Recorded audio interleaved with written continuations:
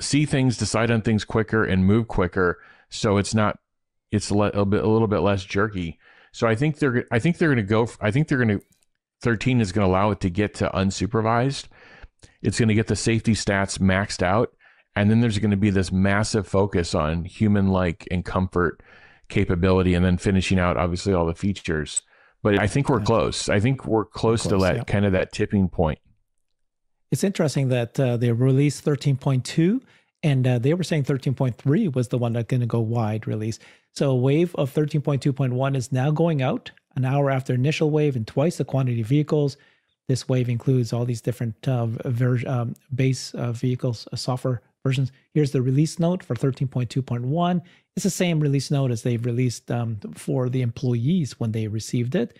But like you've been pointing out, that 5 times training compute, data scaling, all these kind of, the reduced photon control latency. You talked about that. So it's rolling out not only to customers, but including the Cybertruck owners. That was interesting. And it's going out to Canada. I think we at this point, we're still seeing only AI4 cars getting it. I thought this was a funny exchange. Omar says, my Cybertruck's been sitting there looking sad. FSD 13 came out. I think I'll take her out tonight. Being behind on FSD really makes the best Tesla a lot less useful. Choosing between best FSD and best ride comfort is always a tough choice. Cybertruck replied going, this is neglect. Ashok, don't make me call Cybertruck Protective Services. And Ashok said, are you happy now? Because they did release it to that. Elon said, Tesla has the best real world AI by far. And we're going to go through some videos there. Any comments about that so far? Yeah, the best real world AI comment is not getting picked up enough by media, but there is a little bit of an undercurrent. So if you had some of the hyperscalers and some of the end app developers saying, I see kind of this wall forming, and maybe it's just not more compute. Others are like, that's BS, just keep going. So there's already a little bit of a divide there. Meanwhile, Tesla is just plowing forward. And if you start thinking about the other things out there, and I don't want to pick on any one thing, but you think about Copilot, you think about some of these other kind of, users, edge solutions that are in the hands of users. And then you think about Tesla and real world AI, and you think about the number of tokens being processed, or just the amount of information that comes in and the amount of control that comes out. I always think about the language models and think about Copilot and think about, things it's seeing and like how much useful output are you getting? How much bad output, how much false output are you getting from these things right now? It's still at a very high rate.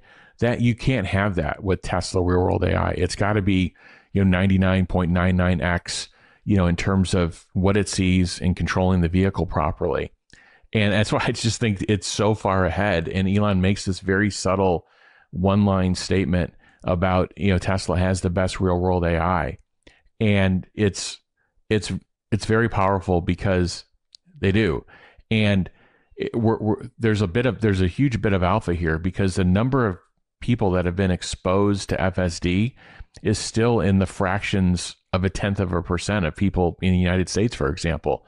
The more people that see this and are exposed to this and know that they can actually go and buy it, and literally from their smartphone, they can go buy this and have the car within a couple of weeks, and then download this software for less than $100 a month. It's free in the beginning.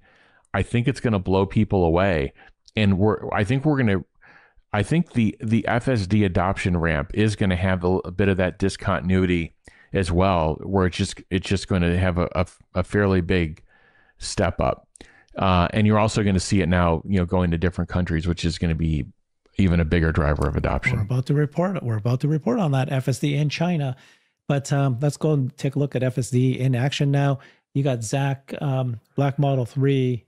Version 13 is mind-blowing. Here's the first drive video with FSD 13.2.1, 31 minutes from parking lot to parking spot with 0 disengagements or interventions. I can't believe how smooth it is. It's incredible. I'm going to play quickly his video. And it's funny because all these people are dropping these videos and they're boring. There's really nothing to see. Like it just goes. And it's like no interventions. This is fun. I mean, it's basically everybody's going to start dropping these videos, and it looks like that it's doing really, really well. Any thinking on this? Yeah, Herbert, I actually bought a camera. I'll reveal this to everyone. I actually did buy a camera for the vehicle as well. And I thought maybe I could do, since the rides are going to be so boring, I could talk about boring, supply chain topics or something, boring like that to go along with the ride. It's going to be so boring, and maybe occasionally narrate on what the car is doing. But no, just yeah, these I appreciate, especially the first four, Omar, JD, Chuck, and Chris and Dirty Tesla. They get these releases early. They get out there, they drive them, they get the video up so everybody can just see it for themselves. They narrate it, they talk through it, and what you really have to gather from their voices and what they're saying is what's the relative improvement, and what are still the key open issues. And what I'm hearing in this release is way more human-like. And then you get in, you press one button, and you go from point to point. That's huge. So they're literally adding features. Finally, I think for the audience, Herbert, I want to draw this correlation because it kind of brings the whole conversation back together, back to Elon's comment of the best real world AI. Look at the advancements that's happened in your Tesla. If you've owned a Tesla for the last 2 years or the last 5 years, look at your experience from when you bought a Tesla 5 years ago, and you get in your car, and what you saw in the vehicle, what the user interface was, the fact that you had to drive it yourself. And now look 5 years later, and now with this V13 release, you get in your vehicle and you just say where you want to go. It appears quickly on the screen. You press one button to drive and you go, and it literally brings you there and parks your car. Yeah. Take that, put it to the left. Now pick up, and I'm going to case on my own industry for a bit. Pick up your smartphone and look at your smartphone. Does your smartphone screen when you wake it up look meaningfully different than it did 5 years ago?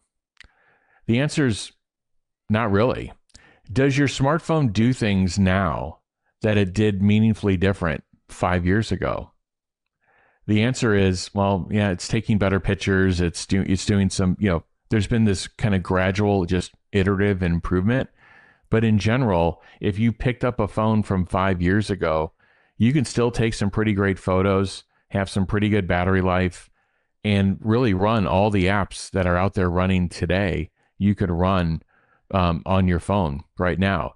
So what's happening is there's billions of units in that industry, hundreds of thousands, if not millions I would say millions of people either building apps or working on the hardware, the software to get these products shipped. And here you got this small couple 100-person team in Tesla, and look what they've done to the driving experience. Compare, again, just in the last 5 years of sitting in your car and what that real world AI experience is.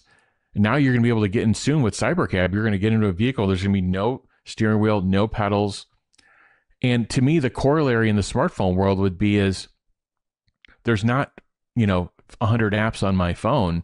There's just one button I press, and I just tell the phone what I want it to do. I should be able to pick my phone up and say, hey, look at my portfolio and tell me if I should be doing any tax loss selling. Give me 3 scenarios, tee them up, and then, tee them up for my review, put them up there as a reminder. And then when I approve it, it should go into that app. It should trade it, and it should execute the trades. That would be the equivalent of what if the Android iOS world were operating at the same pace that Tesla is in terms of innovation with AI. That's the kind of things you should be able to do with your phone, but you